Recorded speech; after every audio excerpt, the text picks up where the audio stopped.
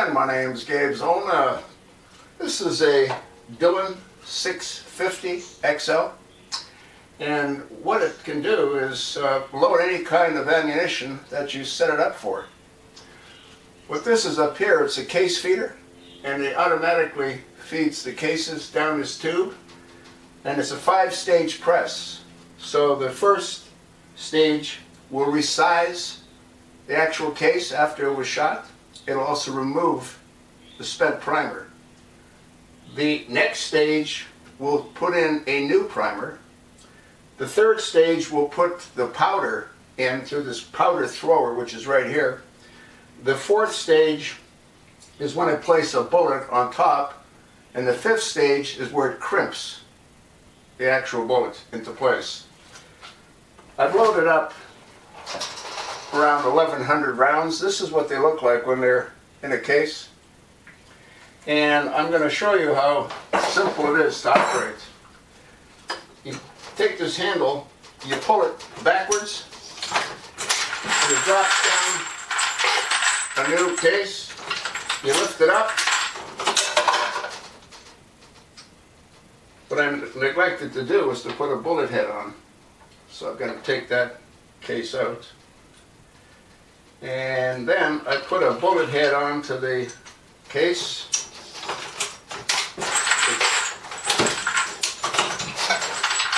Every time I pull the handle,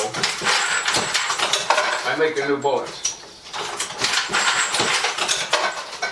These are 230 grain 45 caliber bullets.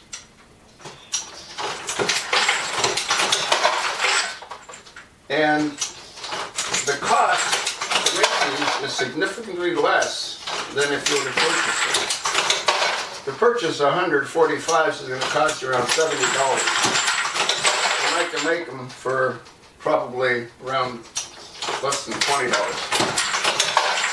Buying the powder and the bullets. The press has this feeder tube for the primers, and I load 100 in there at a time. When it runs low, this is what you'll hear. And if the powder isn't put in the case, that's what you'll hear. So it has a series of safety measures. You'll notice I have a light right here.